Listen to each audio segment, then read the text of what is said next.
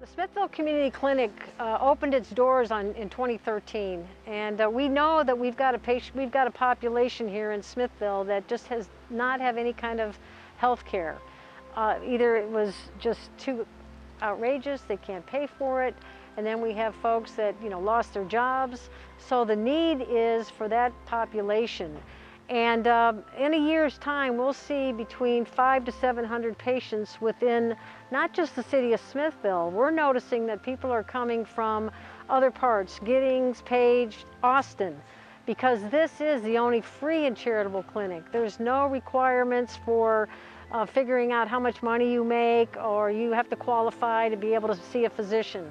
So everything here is free and charitable, and we only request a donation. And so we're trying to fill that gap for these folks out there that just don't have any kind of insurance at all. And we have three primary goals. Our goal number one is heal the body, which includes all of our medical services that we provide, dental services, and well women's. Our second goal is renew the mind, and that primarily covers our behavioral health scope for our folks that need mental health counseling. Our third goal is nourish the spirit.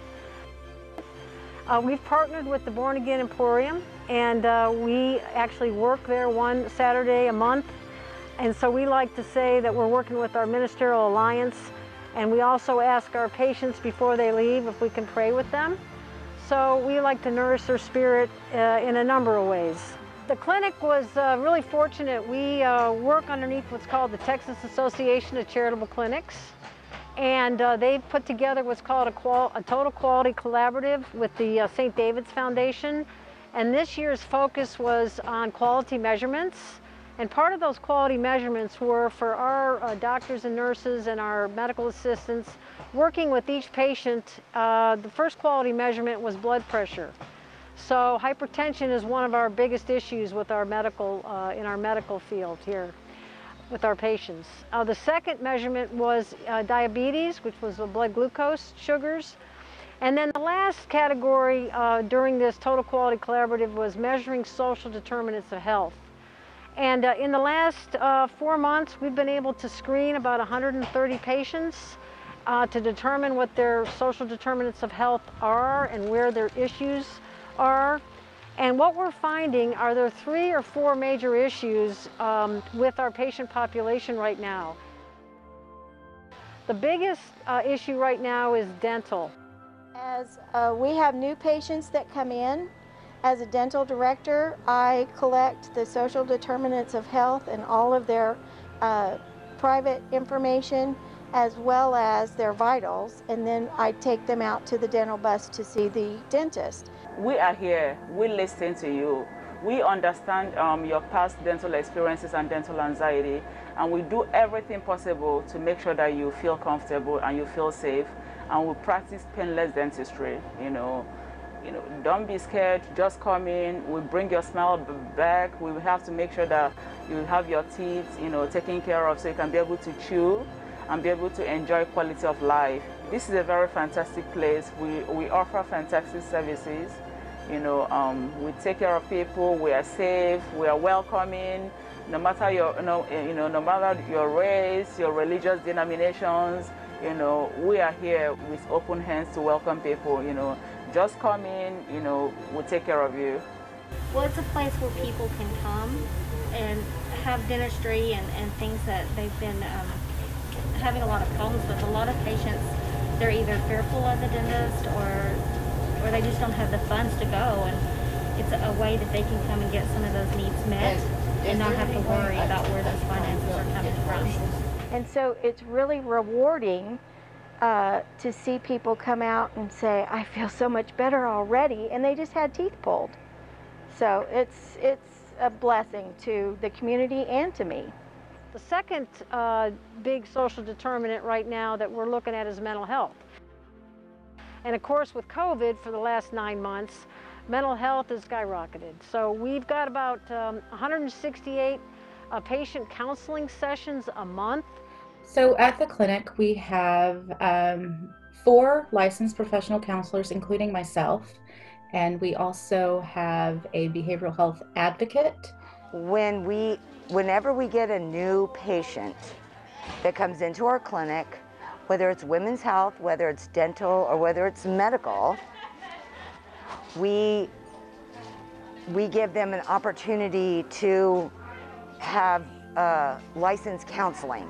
We ask them, okay, what are your needs? And then refer them to the behavioral health licensed professional counselors. Currently, we are managing about 50 to 55 clients per week between the four of us. And it has been absolutely amazing to be able to work with the clientele that we work with and to see the progress that is made in their lives and how grateful they are to have someone and a place that truly cares about their well-being is, I mean, there's just no words that can describe how wonderful of a feeling that is as a professional. I think one of the biggest things that we want the community of Smithville, of Bastrop County, and even those surrounding areas to know is that we are truly there for everyone. So we recently partnered with the Smithville Community Library, and we are going to be starting monthly book clubs in 6 different areas. So physical health is absolutely something that people across the board accept as something you have to go see a doctor for certain ailments when you have a physical injury or you have some sort of a long-term health condition or even short-term health condition. But the mental health piece is something that is now, I think, it has had such a stigma that, you don't want to, if you're depressed, you don't tell anybody. If you're, if you have something going on in your head that just doesn't make sense to you or anybody around you, you have to keep it quiet. Well, why are we treating that like it's not important? I think that is a really important piece that the community clinic is serving right now. Reading is very important, and especially reading fiction in terms of bringing empathy to the reader. I mean, you become a better person, you become better at critical thinking, you become better at understanding beliefs and desires of other people. Providing these book clubs, providing an outlet, a source for discussion, supplemented with a connection to a professional behavioral health counselor, it's a win-win, I believe, and help bring some community engagement, some support systems, some access to health care through books and through reading. One of the things about our services that we're really proud of is the ability to offer these services in Spanish. We help patients, in my case is the Spanish speakers, to get them connected with services or also translate when they're having an appointment, help them to understand how to take their medicine, or even to help them when they're having problems with the pharmacy. So I help them throughout. I feel like we're making an impact in the community and beyond. And then the third area was, of course, Well Women's. First of all, this is a Christ-centered program, and we offer prayer with them if they need it, but we also treat everyone basically the way we want to be treated ourselves. And I want every woman to be able to have that capability of getting the care, the actual care that they would get if they did have money or insurance or whatever. We do a complete exam on them. As a Well Woman's checkup, you listen to heart and lungs, you do a complete physical, including a breast exam. We do an abdominal check, listen to bowels, so it's a complete physical form. We do a pelvic check and or pap smear.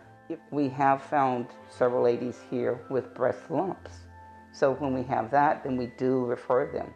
My role in capturing the quality measures is I really grab the A1Cs. We are the only free and charitable clinic in Bastrop County.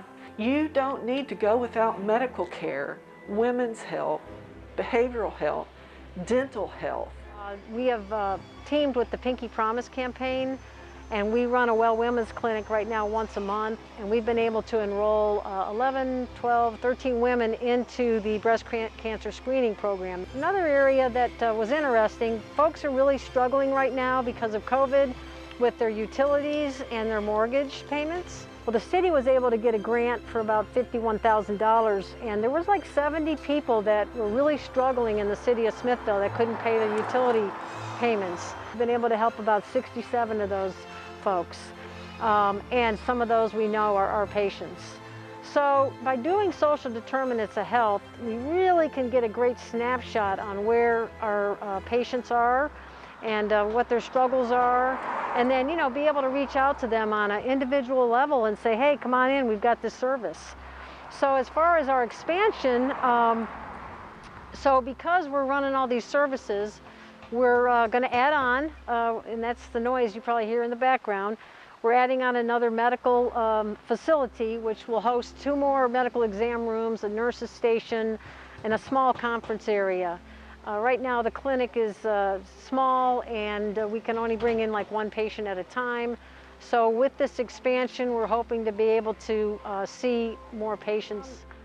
The only way I think that a small clinic like this can really be successful is that you have to have collaboration. So I mentioned a few earlier, but a couple others that we're really working with are the Wesley nurses. The Wesley nurse is able to send patients to the clinic. She sees patients in her office and in the community, but when she sees someone that she's not able to help, she's able to send them to the clinic. And what a godsend this has been. They can get their blood pressures checked, they can get medication, all of these things that people have gone for years without. The Smithville Community Clinic is a wonderful place, and it gives an open door to those that need help. We're saving and changing lives, because if you feel good, you are a better person, you are a better parent, you are a better spouse, friend. There's just an atmosphere of care and concern at the Smithville Community Clinic. At Smithville, hope and healing for those without means. We are here. We're here to help you help you. We all treat everyone that walks through this door with the greatest respect, and we value them as humans, and we only want what's best for them.